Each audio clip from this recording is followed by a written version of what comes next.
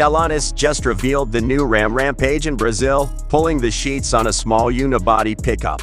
The new Rampage made splashdown in a brief preview video showing the truck's design, with various company executives providing comments in Portuguese and English. The new RAM Rampage will go on sale in South America.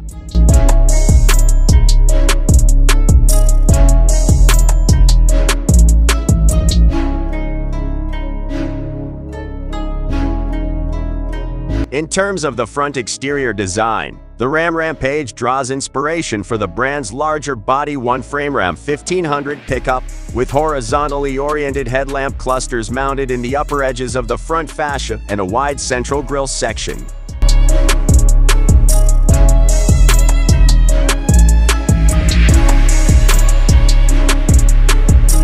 The Ram logo is placed high and center in the grille, while a pair of hood bumps run longitudinally towards the windshield. The headlights incorporate C-shaped lighting signatures.